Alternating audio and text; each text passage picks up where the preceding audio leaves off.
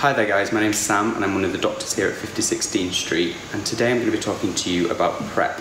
So what is PrEP? PrEP stands for pre-exposure prophylaxis and is a tablet that's taken either daily or around the time of having sex, and when taken properly prevents you from acquiring HIV. So within the tablet there are two medications, tenofovir and emtricitabine, and these are two commonly prescribed medications used in the treatment of HIV. And for those of you who have taken PrEP before, or post-exposure prophylaxis, it's the blue pill that you'll have taken around that time. So how to take PrEP? One of the most common reasons for people not wanting to start PrEP that we come across in the clinic is that they have to take a tablet every day, which simply isn't true.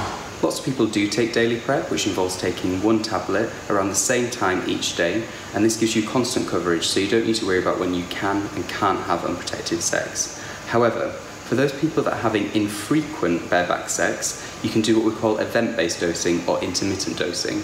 This involves taking two tablets between 2 and 24 hours before sex, one tablet the day after and one tablet the day after that. So for example, if you're having sex on a Friday night, you would take two tablets at least 2 hours before, one tablet on the Saturday and one tablet on the Sunday.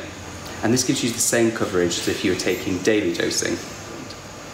Now whilst on PrEP, there are certain tests that you need to do before and during taking PrEP.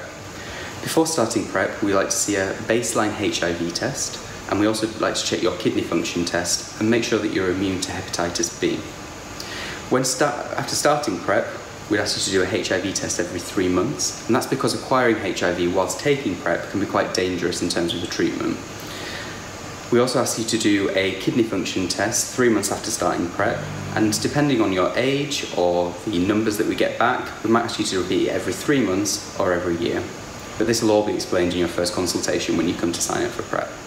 So if you think that PrEP is for you, then give us a call and we look forward to hearing from you.